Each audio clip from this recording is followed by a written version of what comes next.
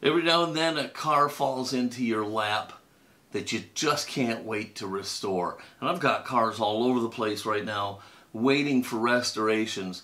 But when I got this one, it went right to the head of the pile. You'll see it soon. Don't go away.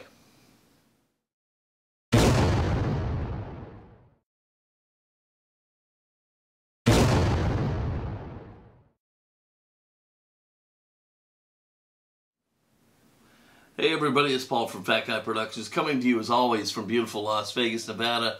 And yeah, the car that I'm going to do today just jumped right to the head of the pile. I couldn't wait to do it. As soon as I got it, I looked it over, I figured out what I'd need, I got online, I sourced some parts, got them in, and started this restoration. We'll call it a resto-mod because it's not going to be 100% legit out of the box. It's funny because I was in the middle of working on this police cruiser. I thought it would be a nice addition to go next to my fire chief cruiser, and it put the brakes on this project. That and this giant dent in the side that I'm trying to deal with. But anyhow, so it got put to the side, and I started on this new project, and I know you're going to love it. So let's just get right into it and see what we've got for you today. Okay, so I really need to try to keep myself in check here and not let my excitement overrun this video, but I am geeked about today's car. It's going to be just a, well, I won't say just a restoration, it's going to be more like a resto-mod, that I'm going to do a couple little things of my own, but be that as it may, this is just an amazing die-cast car. I'm a huge Tom Daniel fan who designed this for Monogram. It was a Monogram kit for so many years, and that's what this is. It's the school bus, and let's get to it. This is going to be a lot of fun. We're going to have to do a lot of things differently than we're used to. We're not going to be able to take the base off the body because it's pretty much pressed into there, and anything I can do is just going to make a problem, so that's not going to happen. But there is one rivet here in the center, and what that's going to do is it's going to release the interior detailing and the suspension board and the wheels from the casting. So we're going to drill that out as usual, then we're going to open the car up and just pry that off of the actual base, always handling this with care so we don't ruin the hinge point between the body and the real base. So this piece is the motors and where the plastic stuff will go for the driver and all that, which obviously is missing.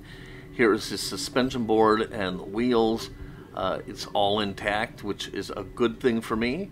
And a fun side note, it's going to have cap wheels, and this is actually the first car on the channel that I'm going to restore that has had capped wheels, so that should be a lot of fun for us. Anyhow, like I said, this base here and the body, they're kind of crimped together back there. And there's no good way to take that apart, and so I'm not going to. I'm going to work around that. So right now the whole thing is going to go for a swim in my vat of paint stripper, body, base, and all. Commencing warm liquid goo phase. I was going to do my normal bloop, but it didn't really bloop. It was too big. So I had to jostle it to get it down in there. Did you know that but there she is. She's in the stripper. We'll put her aside and let her sit. I didn't know that. Okay, after a little bit of time in the stripper vat, the warm liquid goo phase, you can see the paint just kind of slides right off with just gently rubbing it with this toothbrush. So we'll get most of it off before we head over to the sink, where we'll give it a wash, get rid of the excess paint and stripper, and we'll brush it down real good, and then we can bring it back and get on to the next step. Now, a lot of guys love to remove casting marks and stuff like that. I try to leave these kind of the way they came from the factory. So if it's got a seam on there or something like that, I generally don't monkey with it unless I have a good reason for it.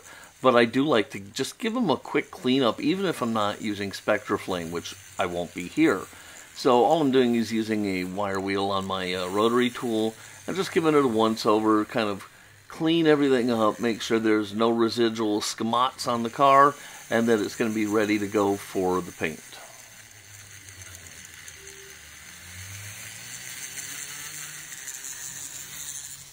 Now, as you can see, the casting's actually in really nice shape, especially after I get the paint off of it and just give it a quick shine. This sucker looks pretty good. It probably would have handled Spectraflame really nice, but not to be. Alright, so it's over to the paint booth where I will begin by giving it a mist of some water, just to help keep dust and things down, and then a real light misting of Tamiya Fine Primer. Now, you will see I've had to tape the base because I don't want a bunch of paint and primer on it. And like I said, something new, something I have to work around.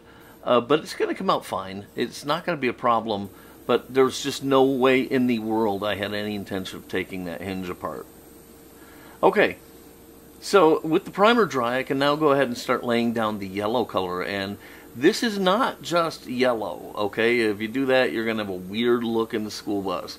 This is a Tamiya X8 Lemon Yellow, and then I added a few drops of X7 Red to take it a little bit to the orange side of yellow. So, there's just this hue. If you put this up against something that was yellow, you would easily be able to see the difference. But here by itself, it's just going to look yellow to you. But trust me, it's the right move.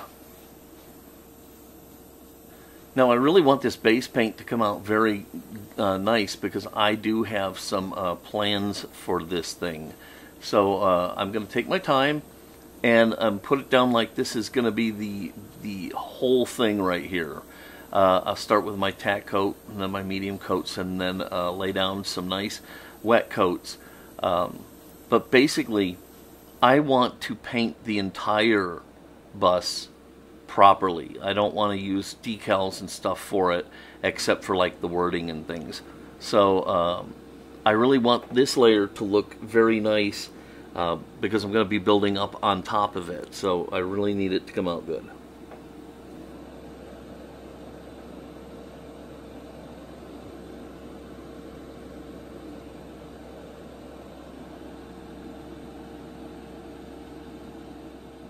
Okay, so I think it's coming out damn sexy, if I do say so myself. Boy, it looks great, and it's exactly what I'm going to need for this buildup of paint that I'm going to do. So we'll go ahead and set that aside and go ahead and clean up my mess over here. Okay, so what's my standing rule? Pull the tape as soon as your airbrush is clean. So that's what we're going to do. We're going to go ahead and get this tape off of here. I don't need to paint up inside the body anymore, so I don't need the body flipped down like this. I'm uncomfortable with it being like this, so we're going to get this tape off of here, and then she can sit and dry.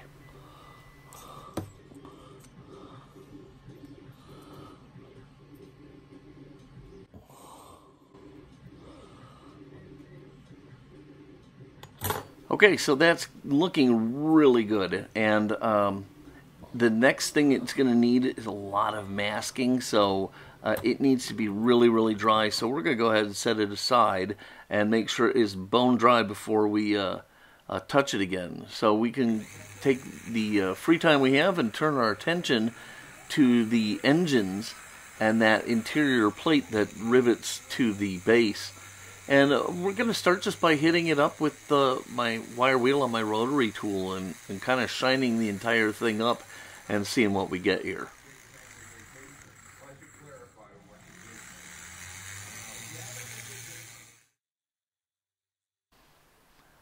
Alright, so this is looking really, really good. So we'll just go ahead and put a few last details on it, and then we can go ahead and put it aside and keep moving on.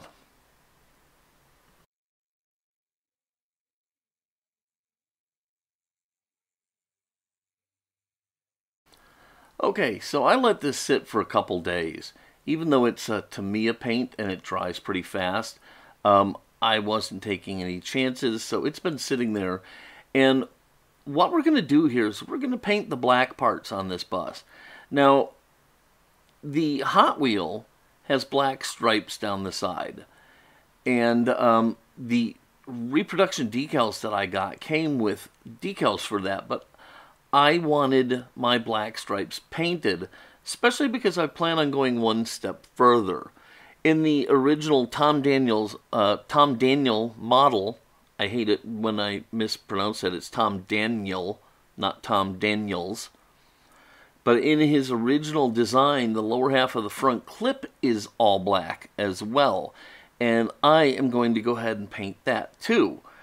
I hope I'm not biting off more than I could chew, because masking it off is proving not to be the easiest thing in the world.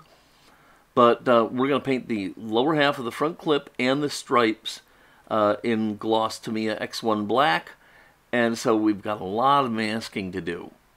The trick here is use good tape. I'm using Tamiya masking tape. Move slowly, use small pieces of tape, and burnish the edge very, very well with something that won't mar your paint. Like in my case, I'm just using the end of a toothpick.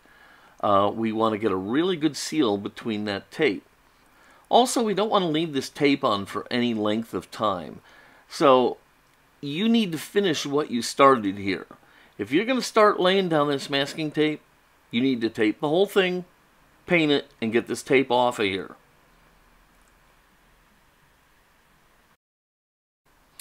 I went ahead and started by masking the front hood off, leaving the lower part of the front clip exposed for the paint. And there are some little edges that you have to wrap the tape around and some detail work, but it is absolutely doable. So, you know, if this is something you want to do, go for it. It can be done. Just like I said, make sure you get everything burnished down. And then when we put the paint down, I'll talk about the proper way to apply your paint to help reduce getting any bleed underneath the tape and things like that.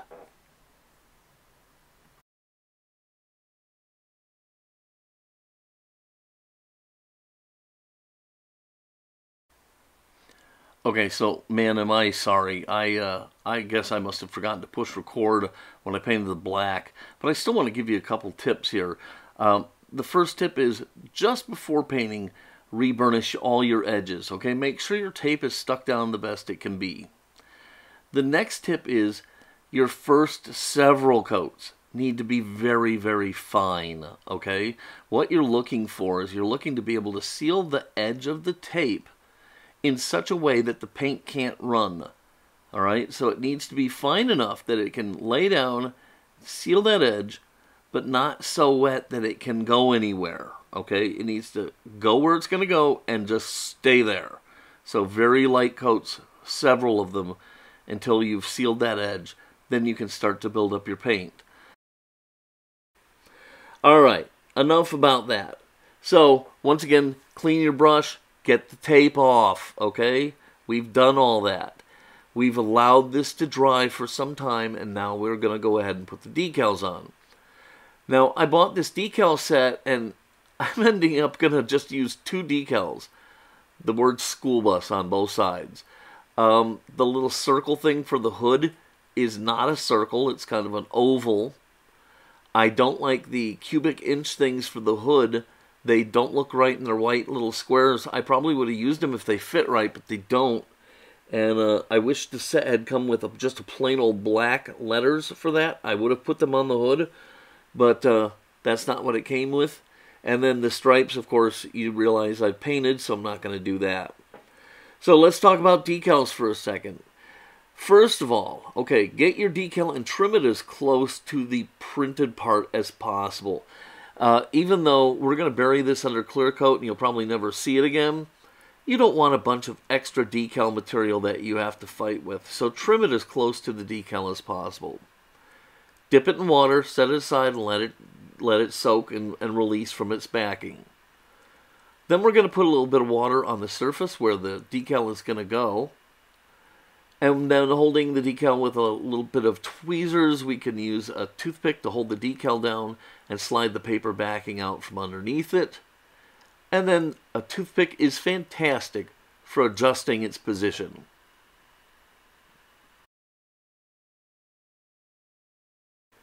Now I'm trying very hard here not to touch the decal at all. I'm just trying to absorb excess fluids from around the decal. Trying to get all of that off of there very lightly. I'm just using the torn edge of a paper towel and occasionally the tip of a cotton swab and just blotting that off of there. Very, very gently. Okay, we don't want to move this thing.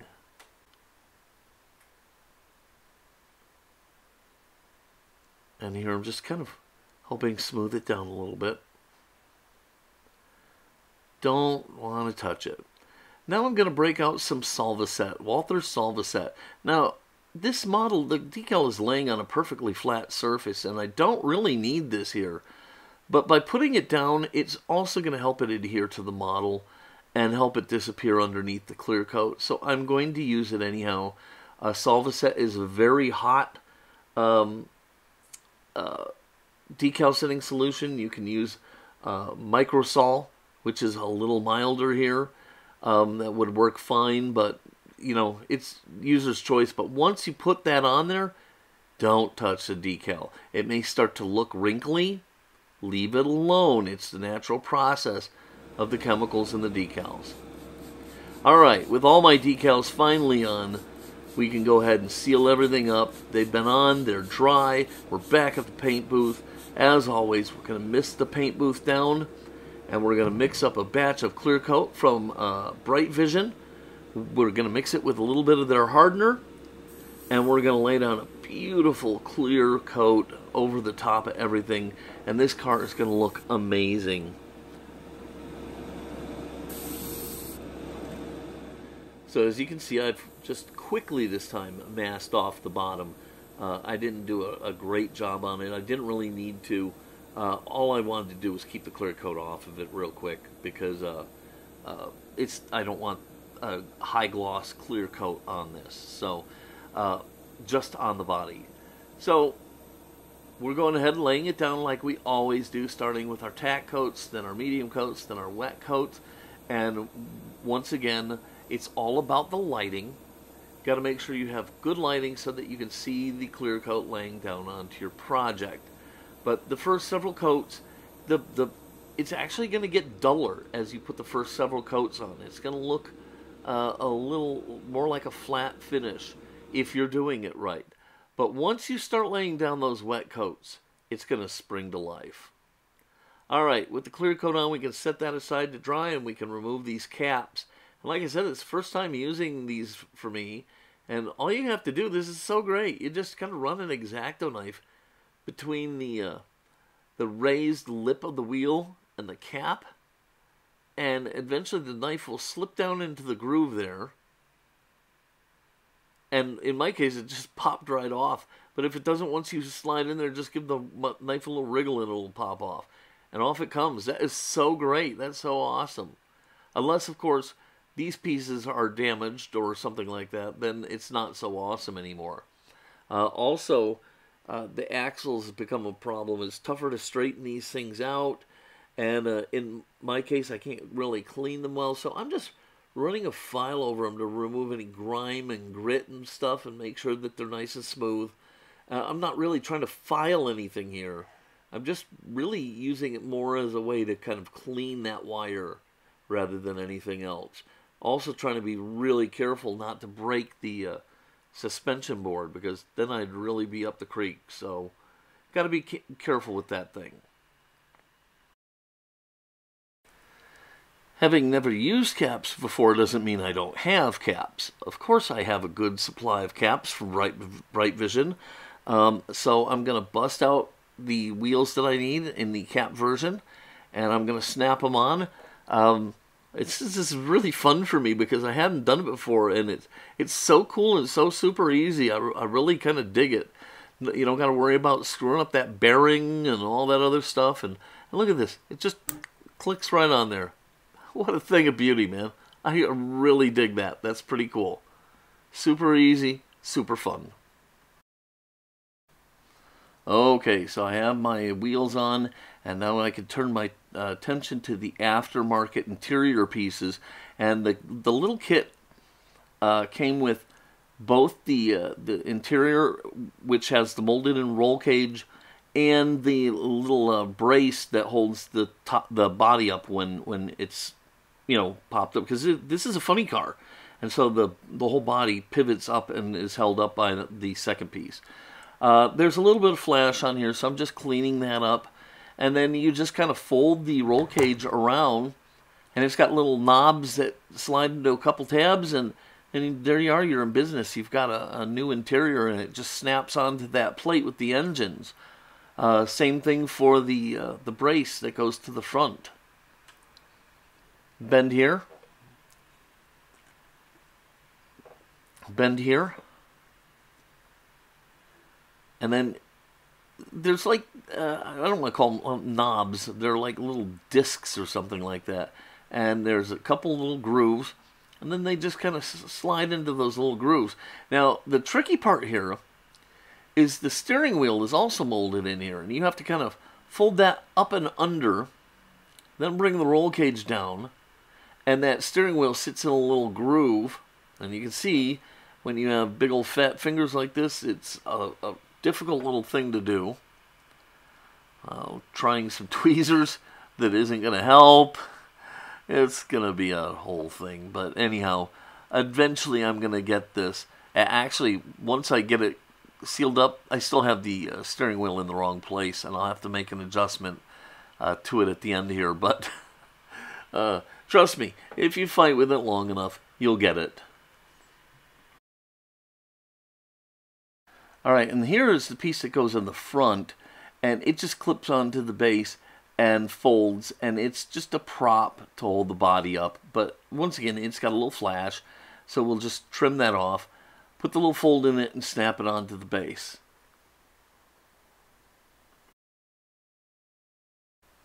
Okay, so here we have the base part with the engines, and we've got the roll cage and driver's compartment, we've got the brace, and now we're snapping on the air intake, and see how it just folds down on there. And we're almost ready to put this bus back together, believe it or not. I'm super excited at this point.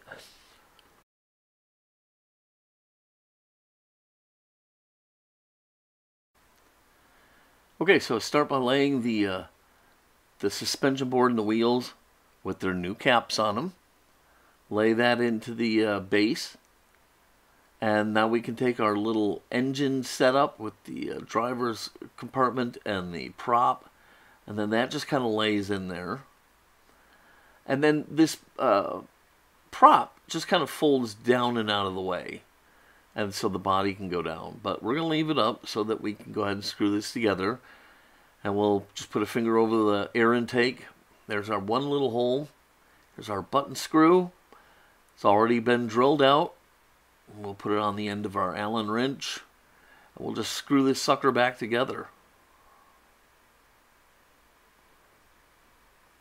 I love it when a plan comes together.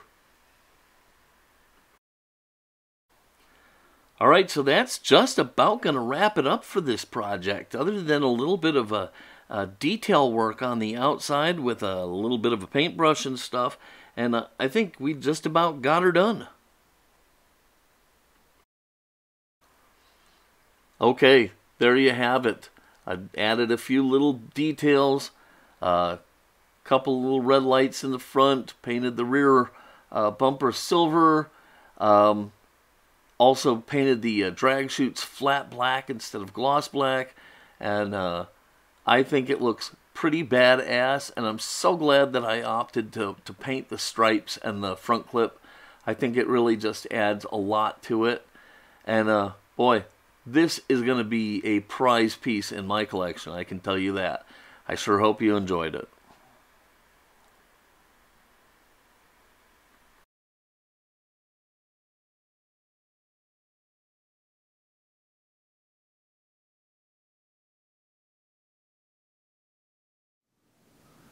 Alright, there you have it, the school bus. Man, I just had a ball with this thing. I love the casting. I am a massive Tom Daniel fan. I don't know if you can see it over my shoulder back there. I have an autographed school bus kit from Tom Daniel.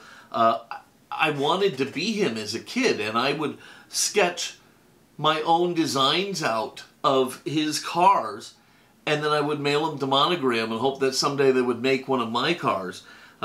Clearly nothing came of that. But so in addition to the fact that it's a Hot Wheel Redline, and it's really, really cool, and it's a Tom Daniel car, so it just, wow, I couldn't be happier with this. This is going to be an all-time favorite of mine, that's for sure. Now, I'll tell you something. Here's a little point of interest. You know, I've been using these little gemstones in a couple of my builds lately, and, you know, I put them on the front markers here. And this just shows where I wish I had a little bit more foresight, because on the back there's a series of lights. And I would have loved to have used these back there, but they're kind of rounded like a domed surface, and the little stones wouldn't stick right or look right, so I opted not to do it. But if I had been thinking when I was doing this car, I could have very easily ground those down, given them a little flat surface, and so that when I painted it and everything, it would have a perfect spot for those little stones to sit. But I didn't think of it, so maybe if you're going to tackle this someday and you want to try that, that's something for you to think about.